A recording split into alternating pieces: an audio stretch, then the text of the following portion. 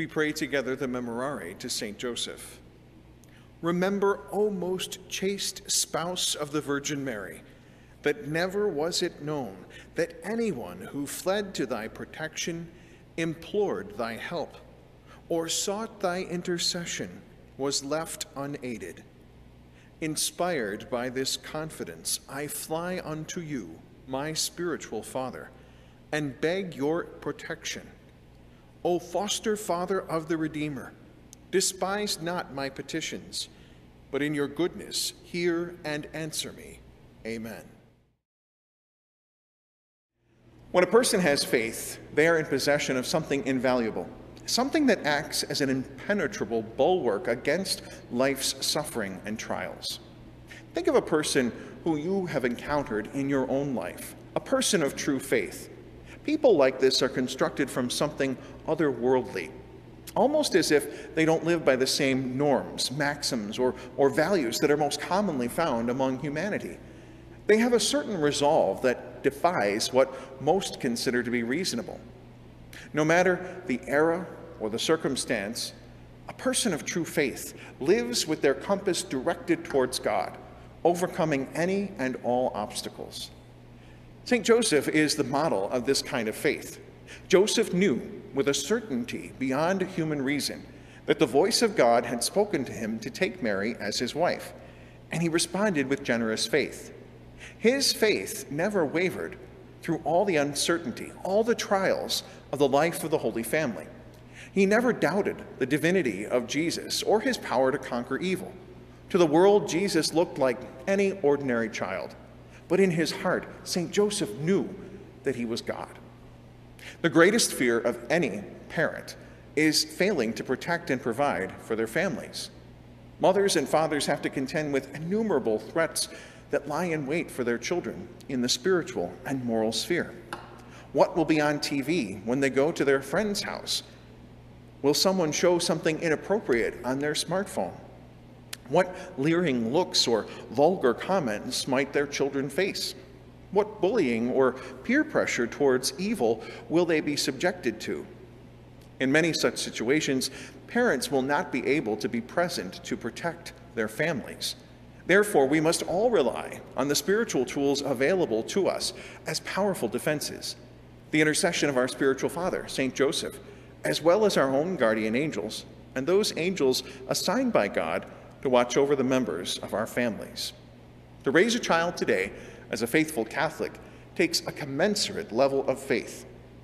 The more severe the danger, the greater the faith that is required.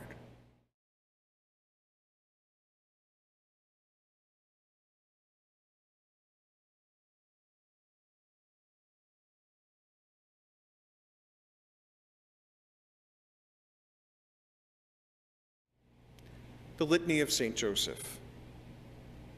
Lord, have mercy. Lord, have mercy. Christ, have mercy. Christ, have mercy. Lord, have mercy. Lord, have mercy. God our Father in heaven, have mercy on us. God the Son, Redeemer of the world, have mercy on us. God the Holy Spirit, have mercy on us.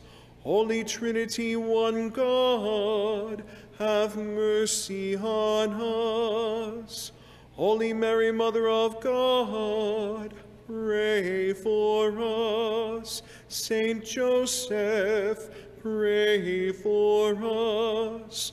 Noble Son of the house of David, pray for us.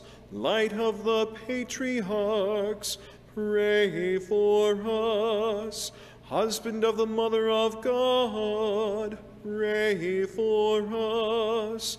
Guardian of the Virgin, pray for us. Foster Father of the Son of God, pray for us. Faithful Guardian of Christ, pray for us. Head of the Holy Family, pray for us. Joseph, chaste and just, pray for us. Joseph, prudent and brave, pray for us. Joseph, obedient and loyal, pray for us. Pattern of patience, pray for us. Lover of poverty, pray for us. Model of workers, pray for us. Example to parents, pray for us. Guardian of virgins, pray for us. Pillar of family life, pray for us. Comfort of the troubled, pray for us. Hope of the sick, pray for us. Patron of the dying, pray for us. Terror of evil spirits, pray for us. Protector of the church, pray for us. Lamb of God, you take away the sins of the world, have mercy on us.